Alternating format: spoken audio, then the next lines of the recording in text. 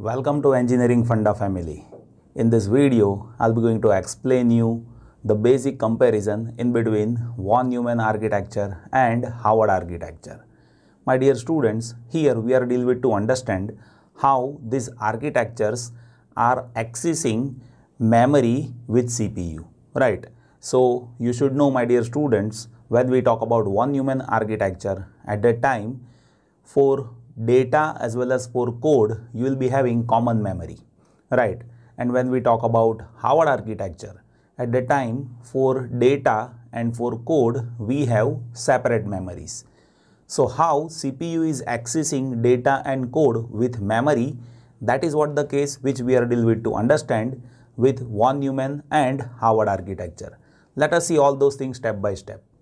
So here, my dear students, when we talk about von Neumann architecture, then here we have CPU, you can observe, and here we have memory. If you observe, for data and for code, we have common memory, right?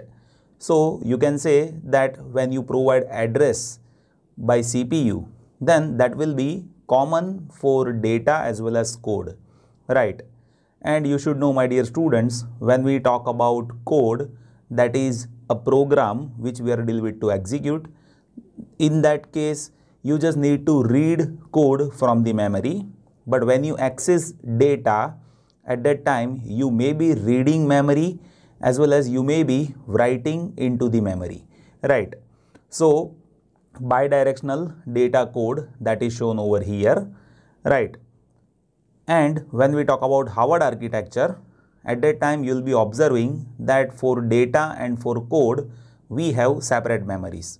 So you can observe here, see, with this data memory, we are having separate address. For code memory also, we are having separate address, right?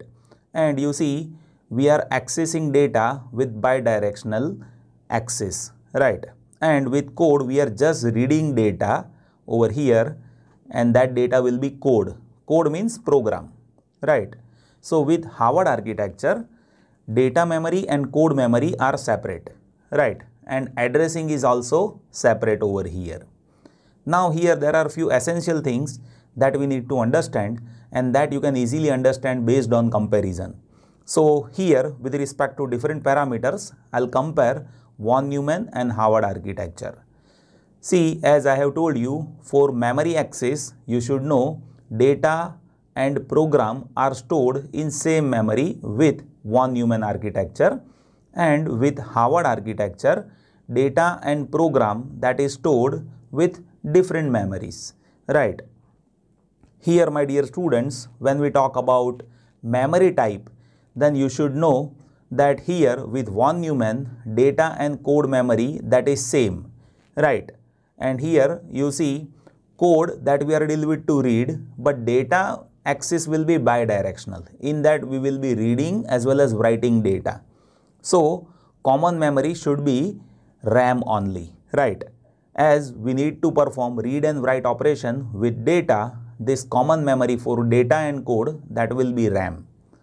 With Harvard architecture, in data you will be observing bidirectional data access is happening. Why? The reason is here we need to read as well as write the data. So for that you need to have RAM with data memory, and for code memory, or you can say for program memory, you just need to read program, right, inside CPU. So here you will be using only ROM, that is read only memory, right? So that is how different memory types will be there. Now, my dear students, when we talk about buses, then you should know for data and code access, you will be having common buses for address and data, right? And here with Harvard architecture, we have separate addressing, right? So for data access, addressing is separate, and for code access, we have separate addressing, right? So separate bus will be there for address as well as data with Harvard architecture. Now, my dear students, as if you see how program execution is happening, then with von Neumann architecture, here code will get executed serially, right? And here, see, you cannot have parallel execution. First you will be executing code, and as if it is having a requirement of data, then data will get read and write from same memory. So execution will be serial over here. But with Harvard architecture, you will be observing execution of code can happen in parallel with data. Why? The reason is we have separate address. Right, my dear students, you should know that as if you have any memory, in that at a time you can either perform read or write operation, right? But here with Harvard architecture, we have separate memory for data and code, so we can have parallel execution with code and data, as separate addresses are available for code and data, right? So you can say when you execute program using von Neumann architecture, at that time you will have to take more machine cycles for execution of program.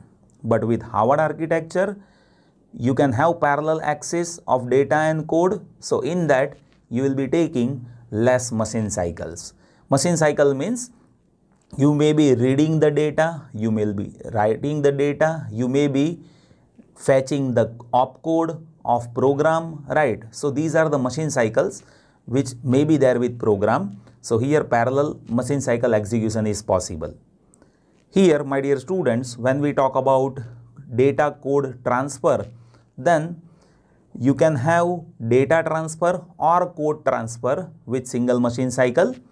But with Harvard architecture, data and code transfer that can happen in one machine cycle only, right? As we have separate addressing with Harvard architecture.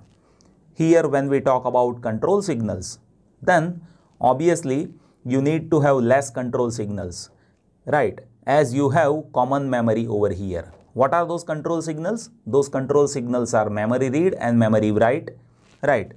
And here you will be having more control signals with Harvard architecture, as you have data and code memory with separate addresses, right?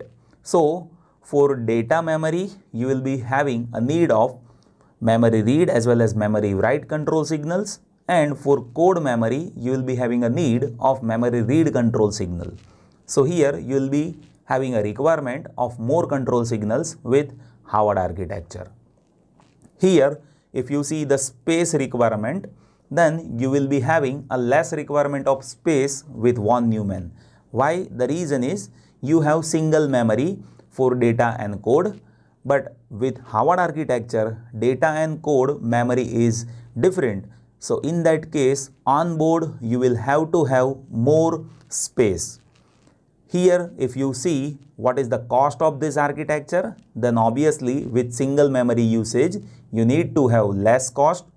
But with Harvard architecture, it will be costly. It is not because of memory only. It is because of how we provide addressing, how we integrate our bus interface. So all those things in total makes system costly, right? So you can say Harvard architecture is having better performance compared to von Neumann. Why? The reason is Harvard is accessing data and code in parallel, while with von Neumann you will have to have execution in serial manner with code and data. So Harvard is costly but efficient, and von Neumann that is cheap but you will be having slower speed. So this is all about comparison of von Neumann and Harvard architecture. I hope you have understood this, and this type of architecture that you will be frequently observing with microcontroller and microprocessor. Here you will be observing ARM has initiated that architecture with von Neumann initially, and later they have shifted towards Harvard architecture. The reason is they wanted to have better performance. So this is all about this session. Still, if any query is there, just post that in comment box. I'll be happy to help you. Thank you so much for watching this video.